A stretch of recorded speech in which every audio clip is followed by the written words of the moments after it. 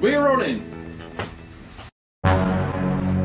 Now you probably tried it. You see this fancy looking cheap RC car in the shop and you buy it and you give it to a kid to a birthday or something, but the kids can't drive these things. They start slamming into stuff and you try to say, no, let go of that button now, stop, driving forward already, stop, but they just can't control it. So wouldn't it be nice if the car had a sensor that would make it stop just before it hits something? First thing you gotta do is see what chip is inside of the car, and then you find the data sheet on that.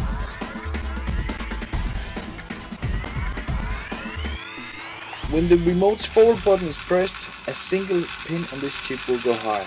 And your job is to locate this pin and insert the microcontroller right before this signal reaches the rest. I scraped away some of the cover track, and on each side of it I soldered a wire. These two wires are going to be hooked up to an in and output port on my microcontroller. The microcontroller and board I chose for this one is named X230. It's an extremely small and easy to work with package. It's ideal for projects like this one. In order to estimate the distance ahead for the microcontroller, it will need to have attached a distance sensor. I choose the Maxona EC1 from Maxboticx for this one. Now before moving on, I was just testing if it was actually working as planned, so that the car would only drive forward if I was pressing the forward button on the remote control and the two wires that were covering like the space that I cut on the PCB board was actually touching each other. And it worked!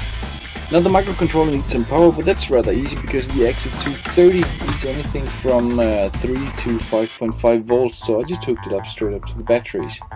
Then the sonar, it needs some power as well, but I just hooked that up to the X230 module as well. Between the two of them I hooked a yellow cable so I can get the analog distance measured from the sonar and into pin 1 of the microcontroller.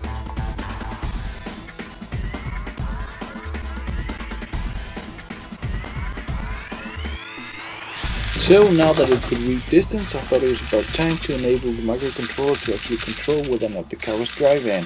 Now that was easy. I just placed the microcontroller in the circuit where I scraped the cover off earlier. You know, out from the board chip into pin 3 on my microcontroller, and now my microcontroller knew if I was pressing forward on the remote, it could sense that.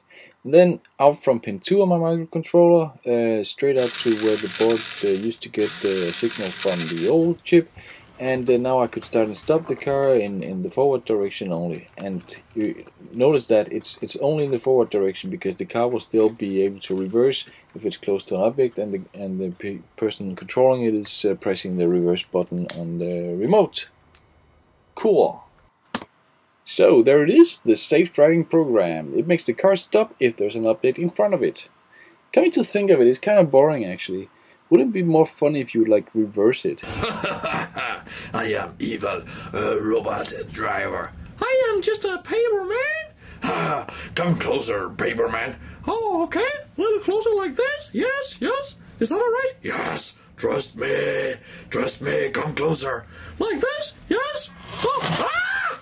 Oh my God. Stop, stop. Why won't you stop? Because I am evil robot driver. When I see something in front of me, I will not stop. Now that may defeat the object, but hey, taste is individual. Perhaps you like a car that won't stop once it hits something. It gets me to think about a project I did a couple of years ago where I took two cars and mounted two distance sensors on each of them.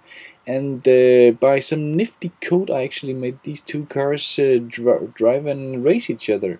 And you know, even if they got stuck in corners or something, they were backing out and they were driving pretty autonomously.